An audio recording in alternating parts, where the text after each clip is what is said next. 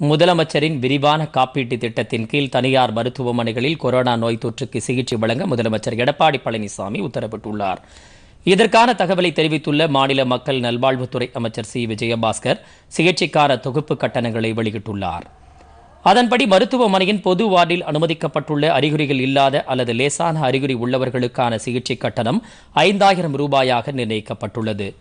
அனைத்து வசதிகளுடன் கூடிய தீவிர சிகிச்சை பிரிவில் அனுமதிக்கப்பட்டுள்ள நோயாளிகளுக்கான சிகிச்சை கட்டணம் 10,000 ரூபாய் முதல் 13,500 ரூபாய் வரை என்று நிர்ணயிக்கப்பட்டுள்ளது. அத்துடன் அங்கீகரிக்கப்பட்ட தனியார் மருத்துவமனைகளில் உள்ள மொத்த படுக்கை எண்ணிக்கைகளில் குறைந்தபட்சம் 25 விழுக்காட்டை முதலமைச்சரின் காப்பீட்டு திட்டத்தின் கீழ் சிகிச்சைக்கு வரும் கொரோனா நோயாளிகளுக்கு பிரத்யேகமாக ஒதுக்கீடு செய்ய வேண்டும் என்று கூறப்பட்டுள்ளது. முதலமைச்சரின் விரிவான மருத்துவ காப்பீட்டு திட்ட பயனாளிகள் மருத்துவமனைகளுக்கு எந்த ஒரு கட்டணமும் செலுத்த தேவையில்லை என்று குறிப்பிடப்பட்டுள்ளது. நிர்ணயிக்கப்பட்ட கட்டணத்திற்கு மேலாக தொகை செலுத்த கோரும் மருத்துவமனைகளின் மீது முதலமைச்சரின் விரிவான காப்பீட்டு திட்டத்தின் கீழ் வழங்கப்பட்ட அங்கீகாரம் ரத்து செய்யப்படும் என்றும் அறிவிக்கப்பட்டுள்ளது.